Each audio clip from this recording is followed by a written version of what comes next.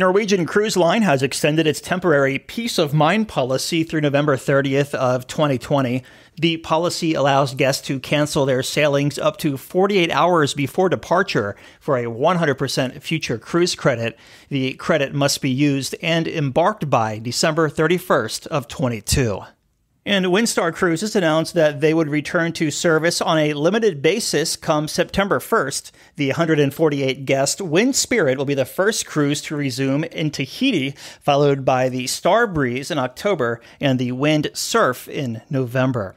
And finally, Royal Caribbean could be going back to the bank for more cash if a Wells Fargo analyst's outlook is correct. The analyst said that Royal Caribbean would need an additional $2.5 to $3 billion in extra cash to weather the storm through the end of 2021.